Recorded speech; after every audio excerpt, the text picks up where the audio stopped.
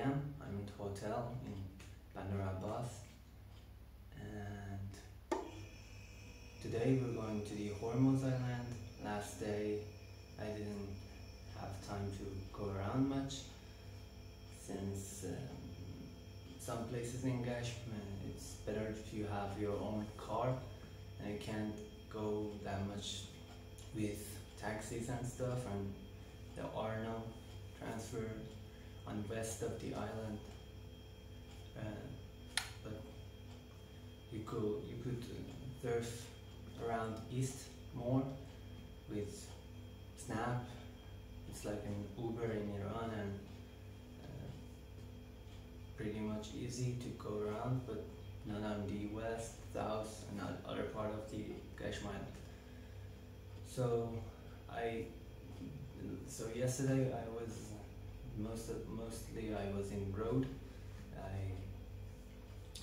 I've gone to port, and there is 70 kilometers to Bandar Abbas, and then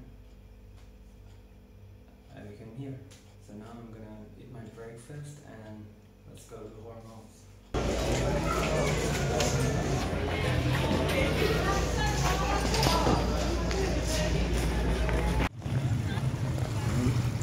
Here is Hormuz port, and we're gonna go to the Portuguese castle first and then see what happens.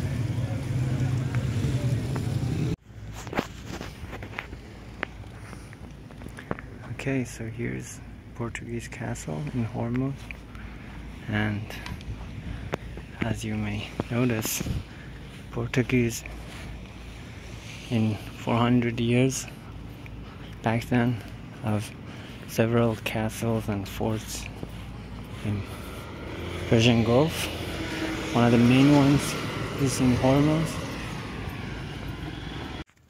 Okay, come inside.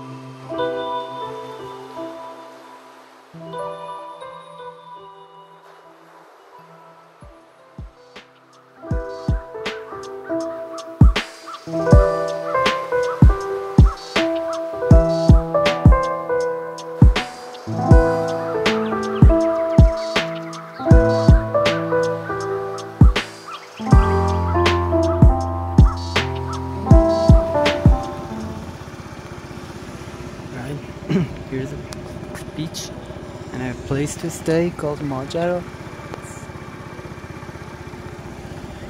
It's real calm and warm.